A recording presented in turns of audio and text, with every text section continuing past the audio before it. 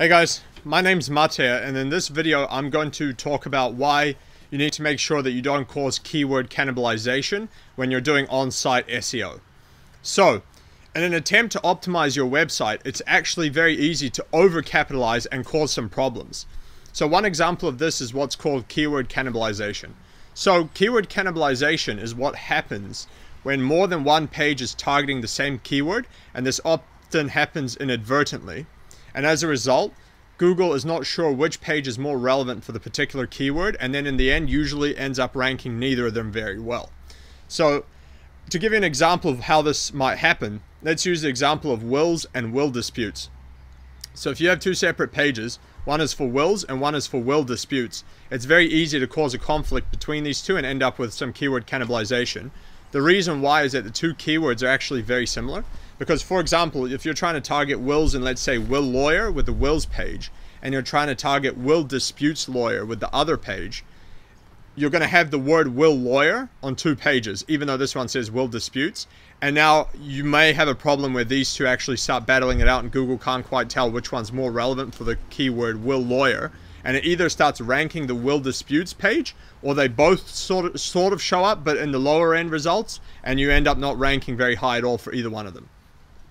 So, it is definitely possible to target both keywords like this with the pages, but you need to be careful with it, and you need to make sure that you're not getting keyword cannibalization and what to do if it does occur.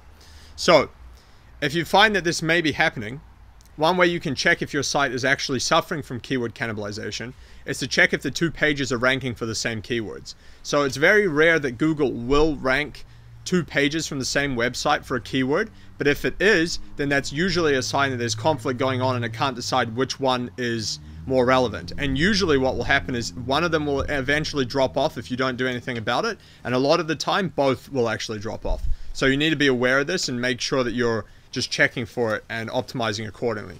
So this method won't always work because, again, Google doesn't usually like to rank the two pages, but occasionally you may find that they both show up, and if they do, then this is a sign that there is a conflict there and you need to make one much more relevant for these keywords than the other one in order for this to work. So another thing that can indicate it is if only one page is ranking, but it's not actually the page you want to rank. So for example, if you were targeting a specific page about wills, but you find that your home page is actually ranking for the term for any keywords relating to wills, then there might be a sign that your home page has more relevance to the term wills than your will page, and you've caused a bit of keyword cannibalization there. So you may need to go in there and, let's say, make the home page less relevant for those keywords. So how do you actually fix this? So one method you can use is to combine the two pages that are conflicting. And then what you do is you redirect both of the old pages to the one new big super page that you're making. And so by making this super page, it's going to be extremely relevant for a lot of the keywords relating to that topic. And because they're conflicting, they're obviously very similar. So you just combine all of that content, make one big, like I said, super page. And what that does is it makes it super relevant. And then you redirect the old two pages to that one new page.